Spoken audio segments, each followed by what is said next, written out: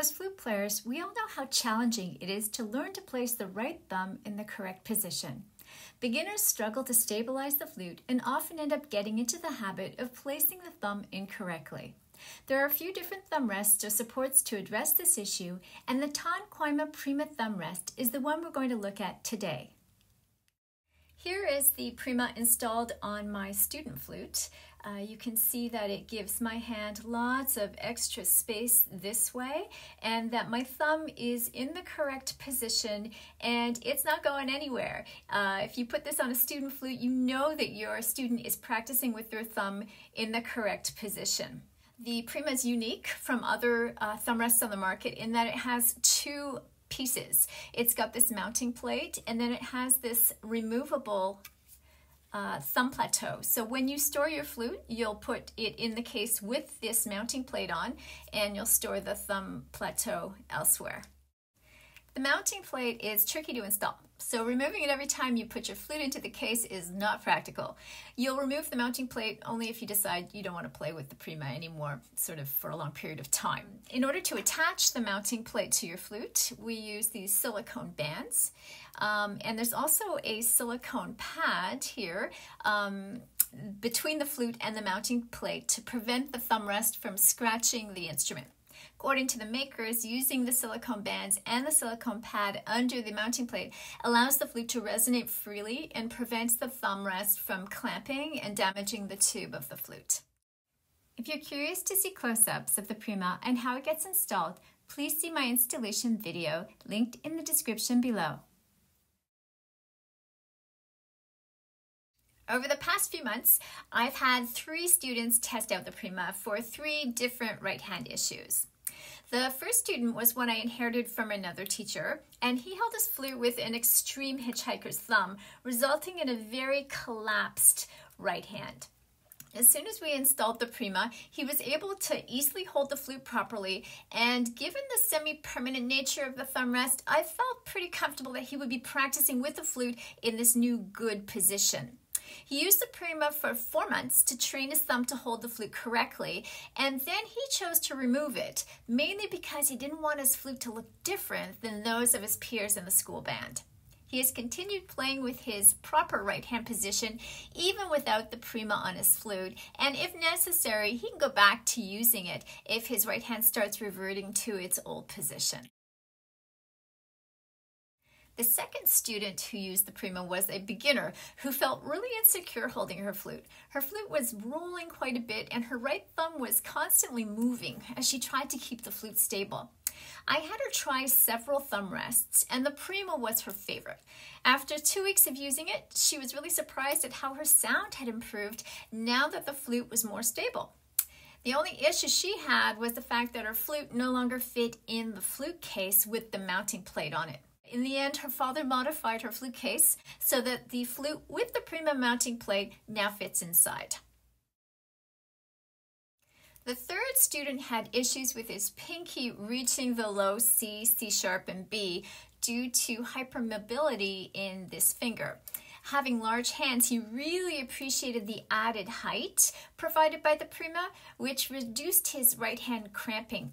After using the Prima for a few days, he didn't see a big improvement with his right pinky finger issue, but he would have happily continued to use the Prima for the extra height it provides, except for the fact that his older Yamaha 480 series flute wouldn't fit in its case with the mounting plate on. Unlike some of the other thumb rests I have had students try, all 3 students felt immediately comfortable when playing with the Prima. It's obvious that a lot of thought has been put into how to make this thumb rest as comfortable as possible. To summarize, let's go over the pros and cons of the Prima thumb rest.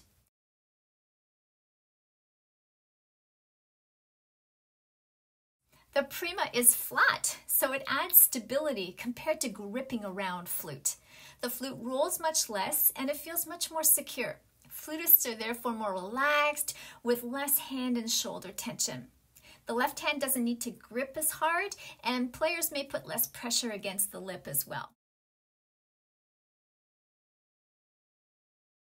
Every student I had try it felt immediately at ease playing with it on. Not only that, but the angle of the thumb plateau can be adjusted. for individual hands, which I absolutely love. The Prima encourages holding the flute with the proper right thumb position. It would be really difficult to hold this flute with the tip of the thumb too far forward, and impossible to hold it with a severe hitchhiker's thumb. Not only that, but the permanent placement of the mounting plate ensures a consistent, correct thumb position on the flute itself every time students practice at home. The Prima adds some height to the flute's tube, resulting in a more open right hand with less cramping, and this may make reaching the lower keys easier. Unlike some other thumb rests on the market, the Prima won't scratch the flute, and it allows the tube of the flute to vibrate freely without distorting the round tube of the flute.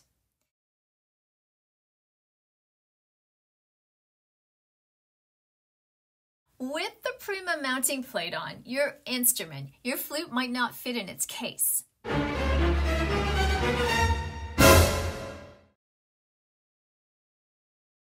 Installation of the mounting plate is tricky. Students may want a technician or an experienced teacher to install it.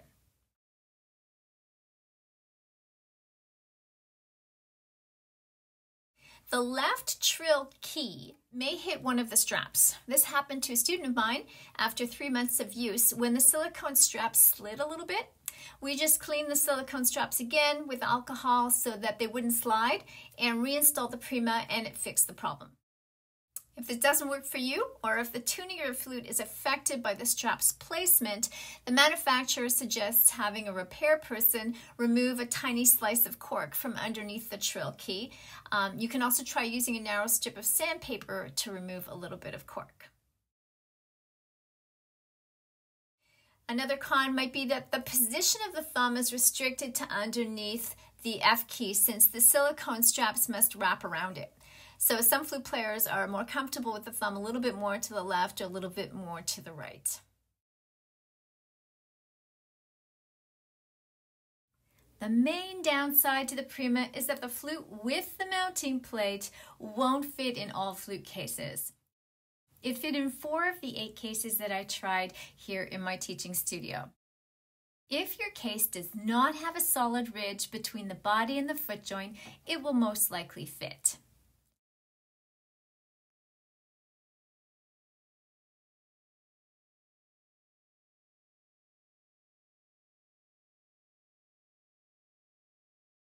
Some cases with a ridge between the body and the foot joint work, and some do not, depending on the width of the indentation made for the body of the flute and the amount of extra cushioning or space there is in the lid of the case.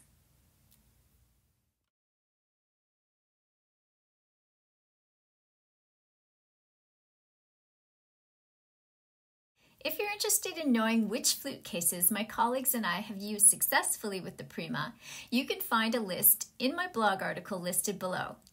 In the article, I also outline some solutions you can use if your flute doesn't fit in your case with the mounting plate on.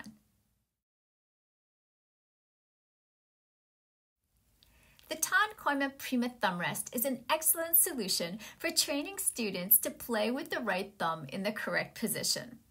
I think it's the best on the market for dealing with this issue, mainly because of the semi-permanent position of the mounting plate, which ensures that students always practice at home with the thumb in the correct position. Since the Prima adds stability, it also reduces tension in the right hand, against the chin, or even in the left hand. Just make sure you or your student has a way of storing the flute with the mounting plate in place.